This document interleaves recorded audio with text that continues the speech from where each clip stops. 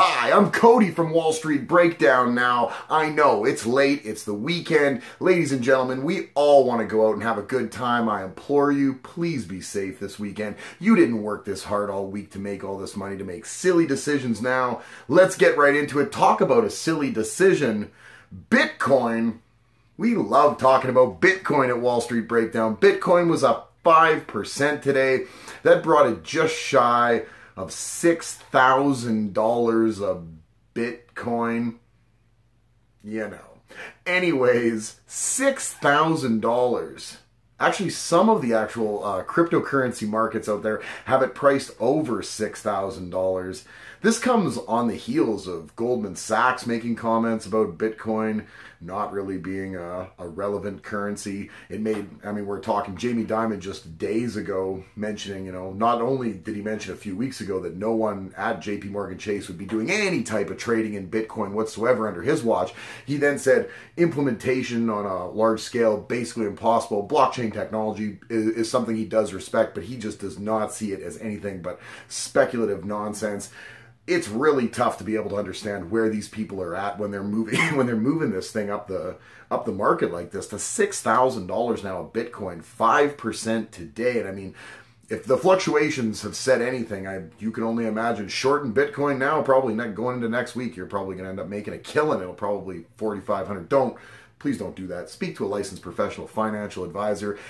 Do not listen to me. Do not be shorting Bitcoin next week saying Cody told you to do that. Don't do that. Don't do that. But hypothetically, shorting Bitcoin next week might be a play that someone might make. Don't do that. Bitcoin now, or cryptocurrencies in total, I've developed a bit of a cough today. Cryptocurrencies in total have $100 billion in market cap. That's the proposed market cap of what they're worth if you broke down their no assets. But their market cap would be about $100 billion. That's bigger than Morgan Stanley or Goldman Sachs. That's relatively unbelievable in and of itself. When we talk about cryptocurrencies like Bitcoin, we already talk about the implementation not being feasible. The fact that the hedged inflation, the way that they protect against inflation through the blockchain technology and the way that new coins are added to the actual economy that they're trying to talk about building is understandable, but it's a man-made sort of a thing, the economy. We need to have kind of people being able to augment things as need be, to add or subtract currency from the marketplace, to manipulate things, to hopefully get the ball rolling or to slow the ball down occasionally, and that needs to happen. So Bitcoin, while it's a very forward-thinking way of trying to hedge inflation or to block out inflation as best as possible or to control inflation, whatever you'd like to call it, it's still implementation-wise, it just doesn't seem like it would be able to do everything we need it to do, because the world is an ever-changing, evolving place full of humans making human-type decisions, and a lot of times when humans get together and make human-type decisions, you end up with some human error that takes other humans, smarter humans, to come in and make some adjustments. And Bitcoin is not really something that's going to allow for a lot of adjustments. Not to mention that it's just so overvalued at this point. I just don't understand the draw of people that are in it. Maybe it's a lot of people have made money. I had a conversation with a guy at a supermarket today about Bitcoin. I mentioned to my wife, I'm standing in line. I said, this, that, and the other thing. There wasn't a lot of news on Friday, was basically what I was saying. It's Friday, a lot of guys gone for the weekend already. We don't get near the earnings reports that you normally would. And the guy turned around in front of me and said, "What do you think about Bitcoin?" And of course I got into the same diatribe that I give you guys about Bitcoin, but it just, to me, I don't understand the draw. It moves so much that it seems like anybody outside the financial world would look at that and say, like, well, the amount that it moves, look at how fun it looks. Well, okay, yeah, it does look really fun. It moves around a whole lot, but, that's not what your money's about. That's not what you're trying to do with your money. In my investing world, in my investing expertise, whatever you want to call it, I'm somebody who definitely wants to buy and hold. I like dividend, drip reinvestment. I like, strong board of directors, strong CEO, strong vision. I'm very much a Warren Buffett type of investor. I like to see strong structure and understand why that in a sector specifically is definitely the belle of the ball. Something like this, It's not even a burgeoning technology. We don't find ourselves looking at a technology that's just on the come up where you're like, well, I don't understand. Like, I don't understand what it is. I don't understand the specifics behind it or how they're going to be able to refine it and all the different avenues it's going to be able to use in.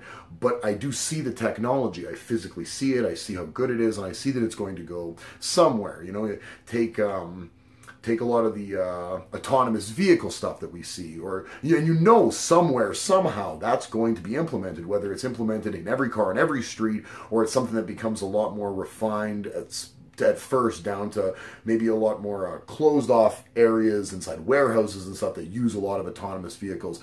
You never know how that's going to play out. Virtual reality, same thing. We don't know what direction it's going to take. Will virtual reality take over the competitive gaming industry that we now see that's still being done, you know, on PC? Will it eventually become all virtual reality and you'll, you know, think you're in a actual sword fight? We don't know where it's going to go. Bitcoin, on the other hand, it's not a matter of not knowing where it's going to go. It's, I don't know if it's this size or it's half this size or it's 10 times this size. Who's going to implement it? Where is this going to be taken on? And you're just going to have government hands off and say, oh yeah, no, we're not going to come and try to tax this, or you know, like you're going to have giant Bitcoin exchanges or trades that are going to go down, that are going to be cashed somewhere. And you can imagine the government in your country is going to come and say, there's still revenue made here because you can turn this back into cash. You're not autonomous from this. You're going to end up still being involved in the regular currency system, and Bitcoin is not going to then be adopted or grandfathered into a currency system where they go, sure, the lira hasn't been working for us, we'll do Bitcoin, that's what we'll do, and we'll implement. It's just not feasible. So while other industry, and I'm sure we've got off on a bit of an explanation here, but I mean, you got to bear with me. We've talked about this a long time and a lot of times, and Bitcoin just moves around and does all this nonsense, and I just feel like I have to re-explain or give a new explanation as to why I still don't see something that's up 5% today and cracking all-time highs again as a relevant type of investment in a properly structured portfolio. If you've got a really good, well-balanced portfolio and you are 30 years old with no kids and a good income and things are stable and you want to allocate 5% to speculation, I'm not your financial advisor. Please consult with a licensed professional financial advisor. I'm not your financial advisor, but I would say that's probably the right time to do some speculating. But as a whole, to hear adults, 50-year-old adults, talking about their retirement in the same paragraph as talking about Bitcoin, it's a media thing. The media is doing this. The media is making Bitcoin, and I'm now a part of this, you know, like, so I'm as at fault as the rest of the media, except I'm at least saying, geez, keep your hands off this for right now. Because tell me the implementation. We've got a comment section. I'm Cody from Wall Street Breakdown. You know what? I'll be quiet about Bitcoin, and I'll let you tell me why I'm wrong. So I'm Cody. You can subscribe, click the notification bell while you're down there. Thumbs up for the video, right? I mean, we like talking about Bitcoin. It's an interesting topic. I like being able to get into why and why not. I feel like it's good. And there are some very good points. I agree very much with Jamie Dimon said, you know, a few days ago. But I don't see how it works. I don't see how it works on a bigger scale. Enlighten me. Talk to me like I'm dumb. Who knows? Maybe I am dumb. Speak to me like I am. Go into the comment section. Leave me a comment. Big, long college dissertation. Let me know the full facts as to why you're right and I'm wrong and Bitcoin is the future. I am looking to be proven wrong on this, but I also want you to have a safe, happy, healthy weekend. Come back next Monday for more financial news. Thanks for stopping by.